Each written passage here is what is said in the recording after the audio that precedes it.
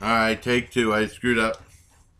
I'm here today with my very first Activia review. And this is Activia yogurt.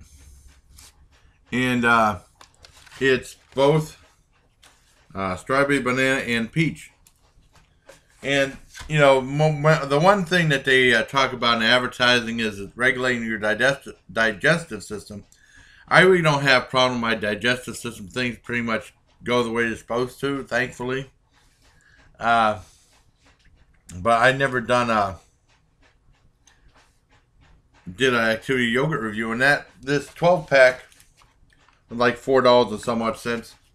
And it says 60 calories per 4 ounce and no sugar added. So what I'm going to do now, I'm going to do the strawberry banana first, because that's the one I opened up.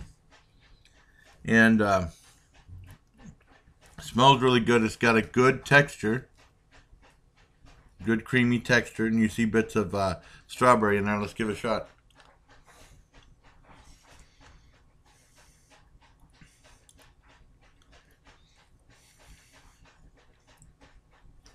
Yeah, it's really good. It's very, as opposed to the Great Value one that I did, it has a creamier texture to it. Great flavor. You definitely taste the banana, and that's more the blended, and then the bits of strawberry really complement real well. I really like this a lot. I give this probably a 9 out of 10. Absolutely delicious.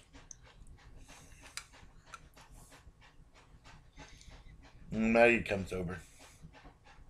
My good kitty. I'll tell you what, she doesn't want to leave my side a lot of times. Or I'm sleeping, and then I hear her meow, and she wanted me to come out. Like 4 in the morning, to pet her and stuff.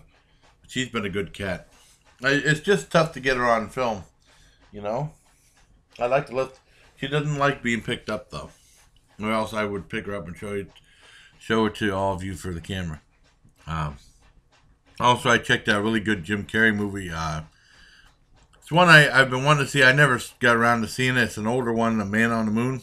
It's an excellent movie. That's a 10 out of 10. Fascinating. But 9 out of 10 for Activia's strawberry banana yogurt. So until next time, everybody, please take care, my legion. For take two, I made a big mistake on take one. Take two, and take care.